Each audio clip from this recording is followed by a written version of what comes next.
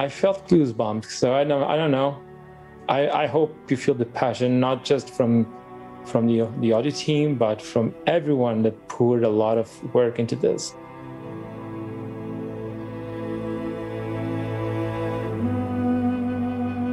I hope music gives justice to the thousands of man hours that were put in this displays. Oh, sounds good. I'll let you know. I haven't even thought about that, actually. I haven't thought about that, bro.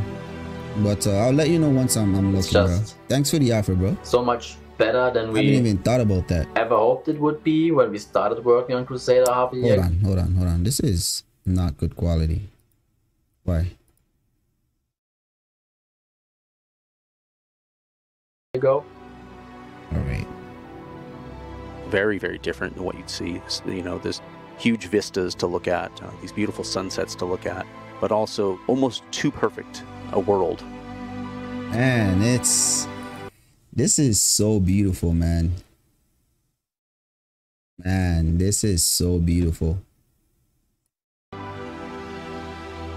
I guess the biggest reaction that we're trying to create is this insane sense of scale, and we really want to capture that sense of Orison just sprawling out into the distance. I've seen our backers get excited about all kinds of tiny little details that you'd think, that doesn't really matter. But that is beautiful. The first time I saw it for myself, it was beautiful. Oh, this is really cool. Like, I really like this. They did mention, yeah, it is there is a manufacturing facility for ships. They are a ship manufacturer after all. And it's really cool that they actually have one of the vessels, the C2, it looks like, that is still being worked on. That is so cool to see that, man. I'll be honest, it'll only get better from here. The things that give an environment character beyond just the architecture and the shape of it is... What is that? Hold on. What is this? I didn't notice this, but I think these things move. These are ships.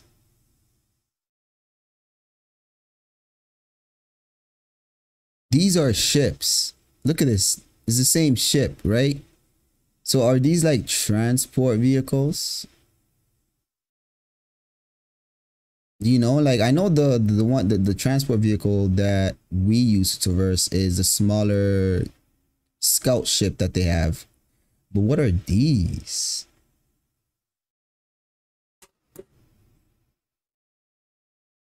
Interesting.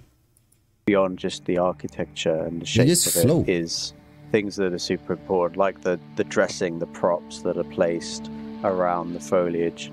A lot of it is about adding that human element in, because if you have no dressing, you've just got architecture, it feels very sterile and doesn't feel very real.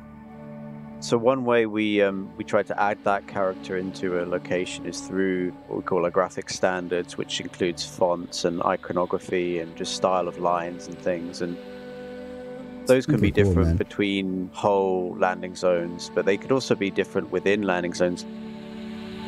Man, I would love, you know what I would love?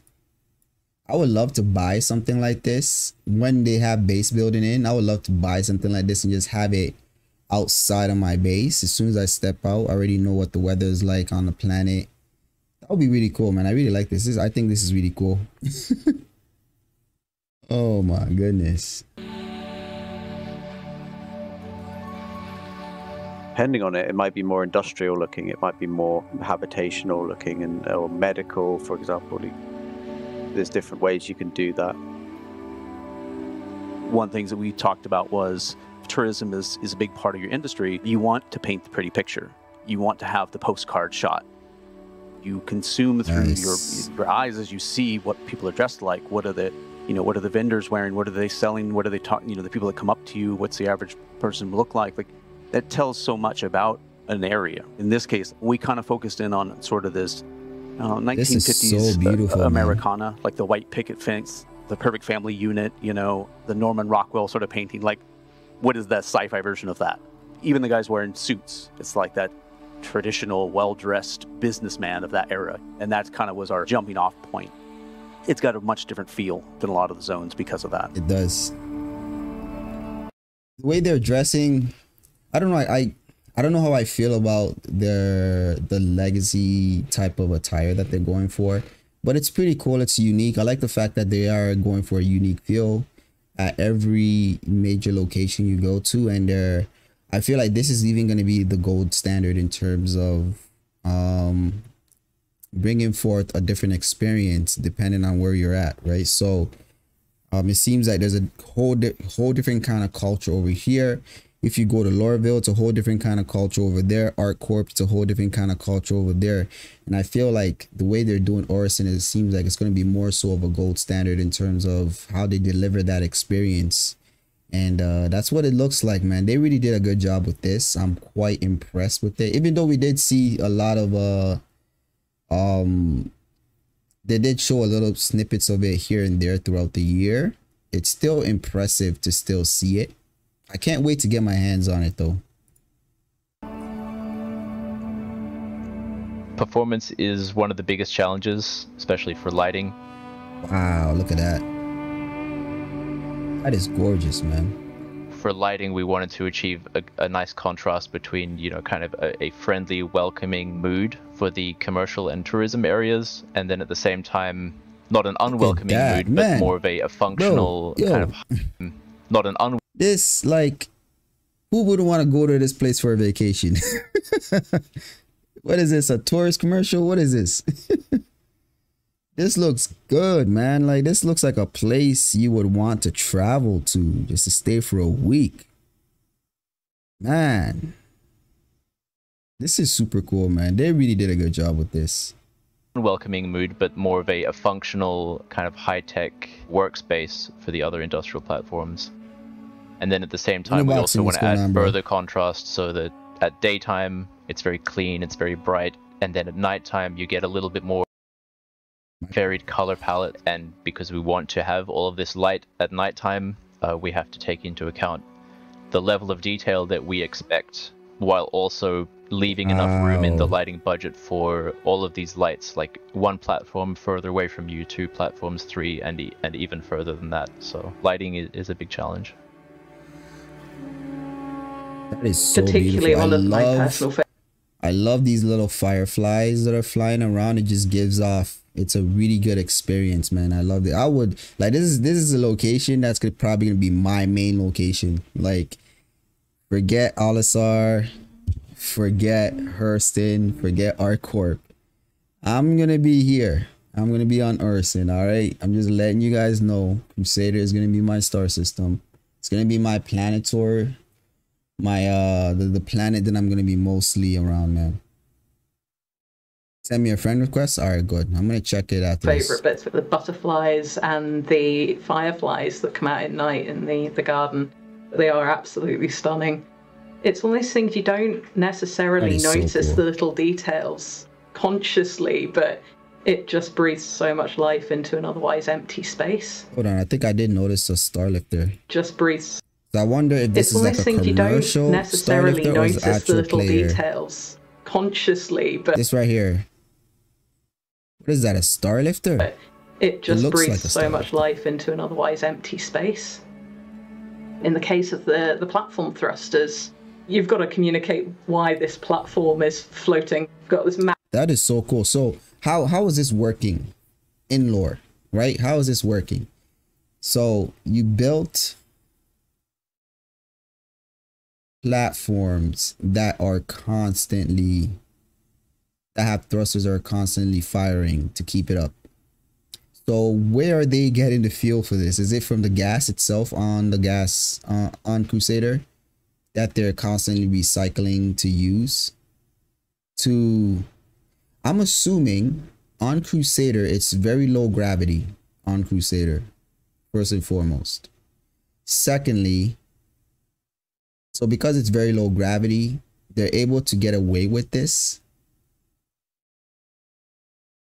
And thirdly, they're able to get the fuel from the gas giant itself. Right? So that, but it's really cool though. It's really cool. I like it. It does make sense to have it at least doing this, like firing its engines every now and then in order to keep it floating. massive platform. It's got to have some way of staying in the air. So the idea is that these thrusters are there to keep this platform in situ. Otherwise, you're just going to fall out of the sky and fall into the gas giant. So first for us, been a bit technically challenging, but I think it's going to be worth it. Oh, in a box, no problem. No worries, man. The initial goal and reference point for generating clouds, like realistic looking clouds that are convincing for the player, or like for everybody, obviously, is always going to be Earth.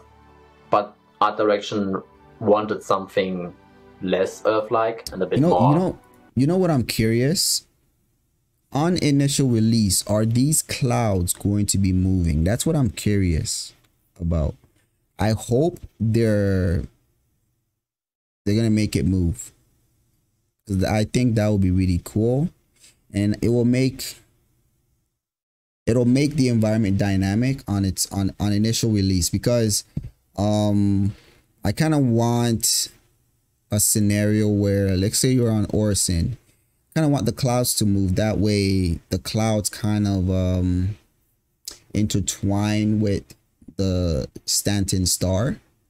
That way it gives you different experiences all throughout the day, right? It gives you a different look or feel based on where the star is and based on how much clouds is above the station.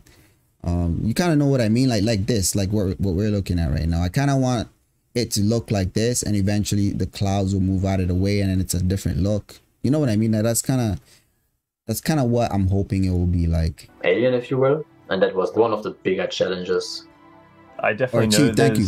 I'll be there shortly. Visual artifacts that you can see sometimes in high contrast areas or in the distance and stuff. But I know that if it's not fixed by 3.14, that Carson and the team will definitely be able to work on those and improve those in the future. Okay, cool. I think it's great that the cloud tech is going out as it is, because it does look amazing. Everything that's going to have clouds will use this technology. Just from what is there already, it's so promising that we have no doubt it's going to be amazing once it's fully realized and deployed in the whole universe. Wow.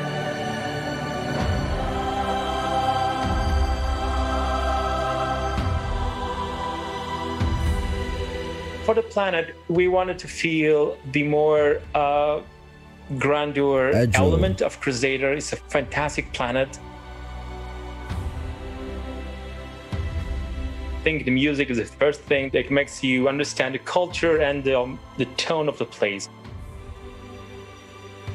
The guidance I got from Darren when you land is that you wanted to feel as if you were looking at an eternal sunset or something like that. I mean, kind of like makes you go into the most human part of you. Wow. And for the industrial part, we wanted to make sure we felt the grandeur of the industrious mind of engineers that work there and construct all the beautiful ships that we have in the Star System. So cool. I certainly really much more deeper than usual, even more deeper. I mean, I tried to go deeper and deeper in everything I do, so hope you guys enjoy it. So pretty. Our next landing zone, Horizon, and the gas giant Crusader that sits beneath it represent the next major milestone for our planet tech, content, environment, engine, graphics, VFX teams, and more.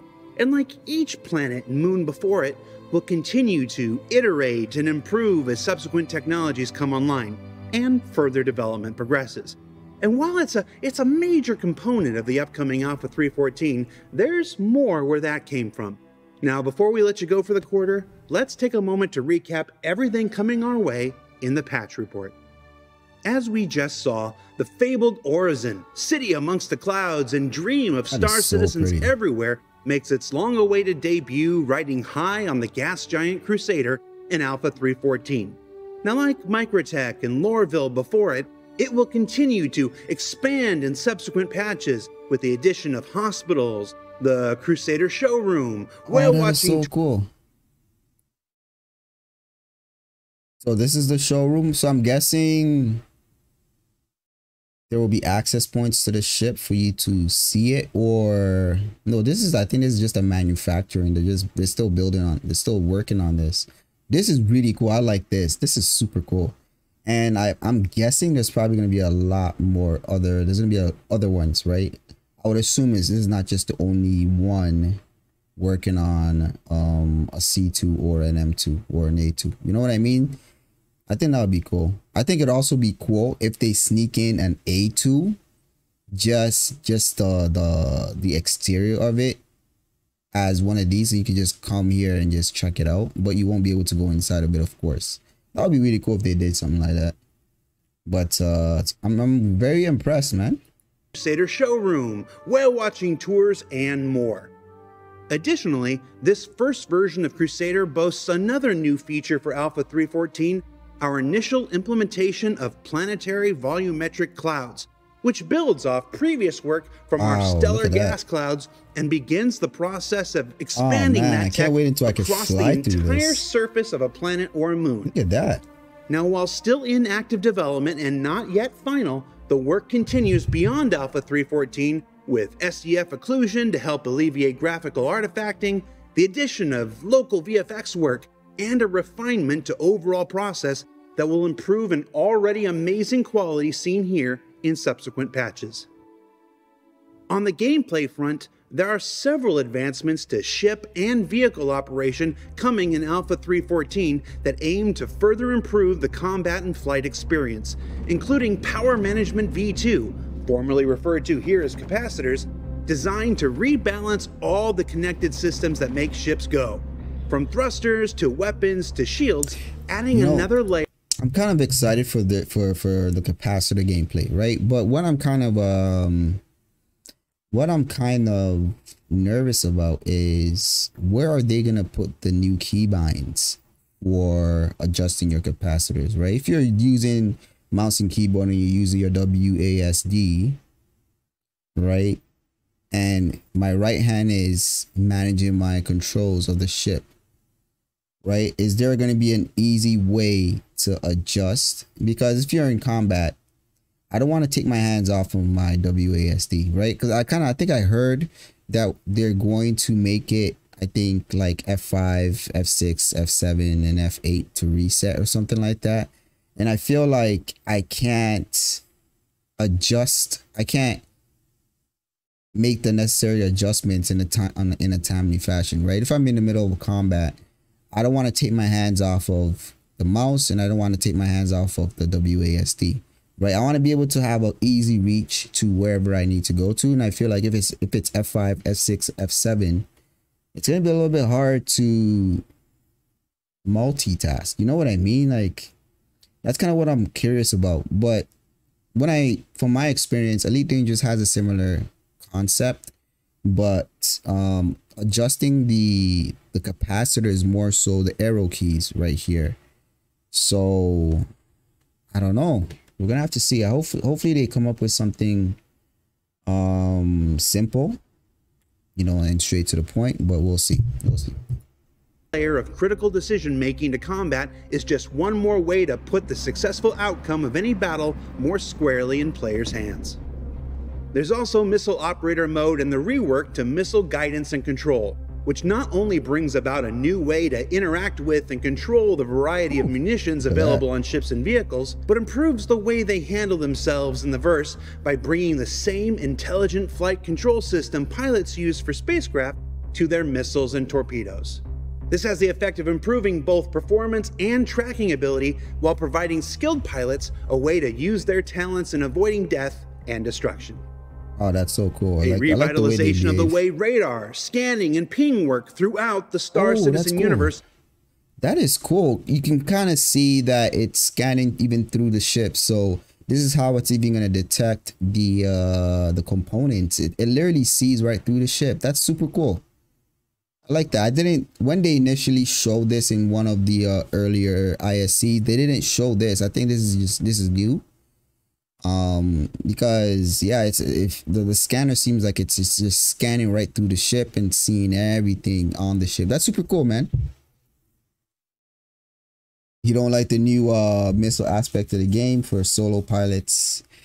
Yeah, but we'll see. Let's see how it is. I think they might make it easy for the solo pilots, but we'll have to see. When I get my hands on it, I have to test it out and see.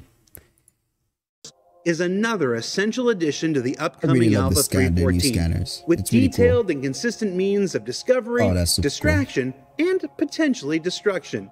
Now, this new unified system with its upcoming FPS counterpart will form the foundation of a new and improved level of investigation, cat and mouse chase, and more for the future, while changing the way players interact with content already in the game today. It is so smooth and pretty now. Like, I hate the old scanner. I can't wait to get my hands on this, but it's so much more pretty. It's so much better. Let's see what else, if there's anything here. That's mineable commodity, total value, type, face tonight. Okay, so type, and then it tells you the details about that. Volatile cargo 0. Okay, interesting. Okay, so I'm assuming this is just a basic scanner, but I think when you go into your mining mode, it's probably going to give you a different UI, similar to what the prospectors have. I think this is just a general scanner for any ship, and it will give you these this general details about whatever object you're scanning. Interesting. Today. And of course, all of these new systems are displayed better than ever before with the new Canvas Slice HUD, a tech made possible by our continuing development of building blocks that aims to provide an improved layout that maximizes screen real estate while providing more opportunities for increased information and the groundwork for allowing manufacturer-specific visual designs like the Aegis one we've seen before and the Drake version currently being developed now. But when you're flying through the verse, there's been a ship waiting patiently for its time to shine. That last variant of our original 5 pledge ships finally makes its debut in the upcoming Alpha 3.14, the Constellation Taurus. Now, it may not look like much, kid, but it's got it where it counts, and that's the cargo hold.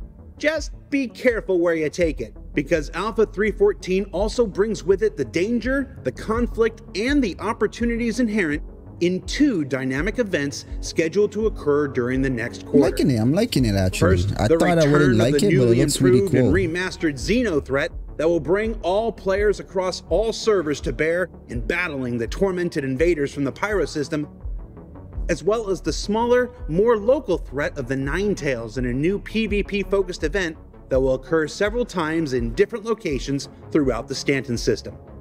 Of course, if you this is one of the things I'm really excited for.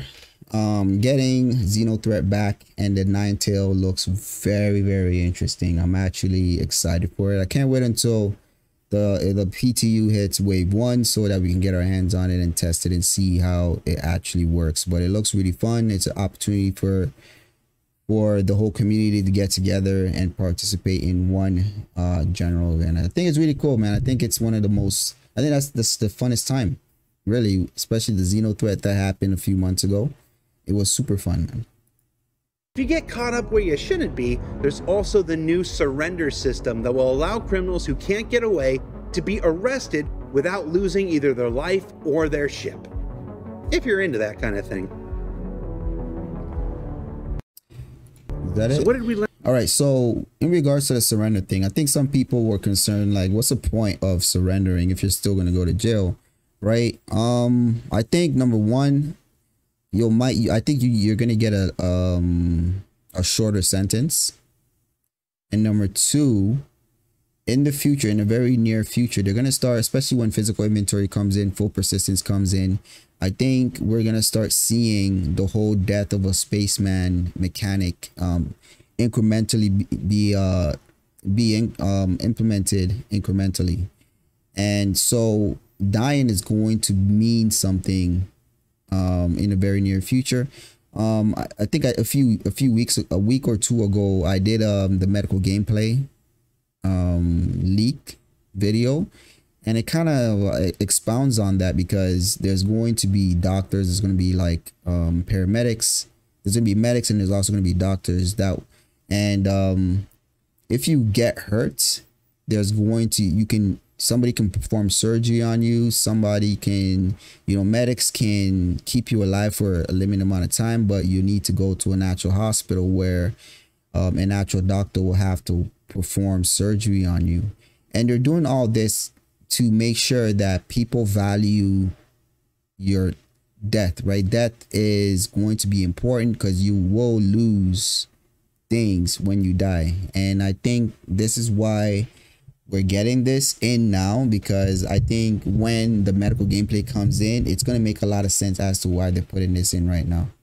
So yeah, so I think that is it, right? So what did we learn? Yeah, so that's it, man. I think it's a nice inside sources and episode.